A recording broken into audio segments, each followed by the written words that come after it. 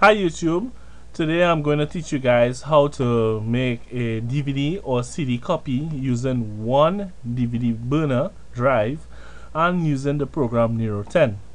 First of all, we look for the Nero Start Smart Tent icon, which is located on our desktop. We double click on it.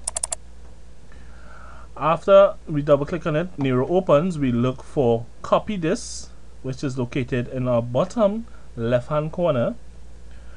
We click on it, and here we will see our different drives. Now, seeing that we only have one drive, we have to select that the same drive that we're selecting for our destination and our source. We use the same drive. Now, our source drive is where we'll be copying our CD from or DVD from, and our destination drive will be where we're writing our copy of that source drive too. But seeing that we only have one drive, we select both drives for the same copy and destination. After we have selected that drive and we insert our DVD or CD to be copied, we confirm that we have space on our C drive to copy the DVD.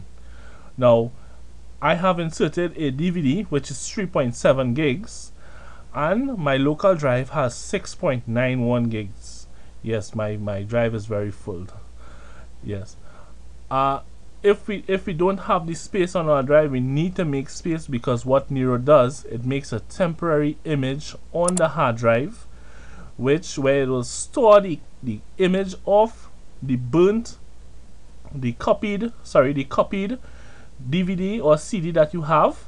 And when you insert the blank, then it will copy from that image back onto the blank DVD or CD.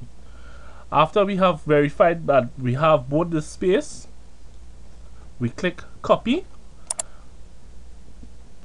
What copy does now, it copies, as I said before, it will copy the image, it'll copy the DVD that we have in our drive and create a temporary image file. Now, here to the bottom here, we'll see our progress. You see it says writing image file.